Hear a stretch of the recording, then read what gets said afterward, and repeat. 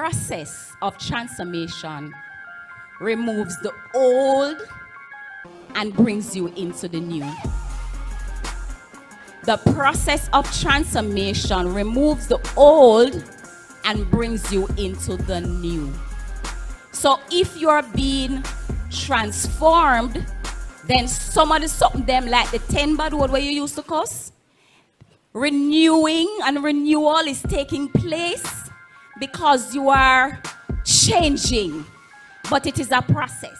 You have to do what you need to do. But it's going to take work on your part. So what do you need to do now that I'm speaking to you? Because I know nuggets are dropping right now as I'm speaking. So what do you need to do to get you out of the state that you're in now? The one that you're uncomfortable with. What do you need to do? What food do you need to eat in order to get you there? And guess what? You can't do it. It is not impossible.